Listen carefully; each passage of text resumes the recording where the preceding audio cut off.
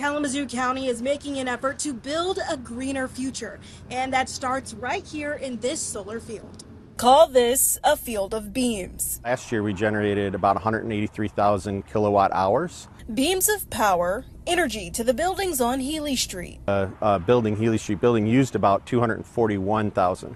So it roughly pays for 70% of the building's electricity use. It was built in 2020 with one key component. It's a lease program, so there's a zero cost to the county, upfront cost to have it installed. According to the director of buildings and grounds, there was an option in the lease to buy it.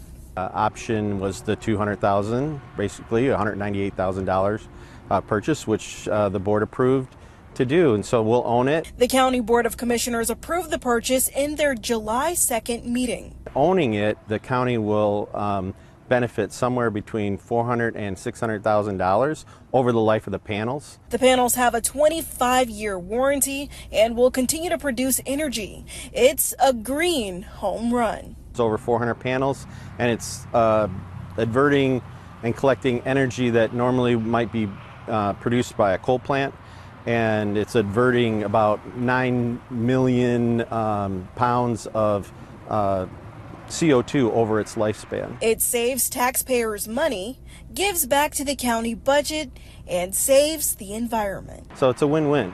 McNamara tells me that Kalamazoo County already has quite a few solar arrays, and he hopes to see more pop up in the future.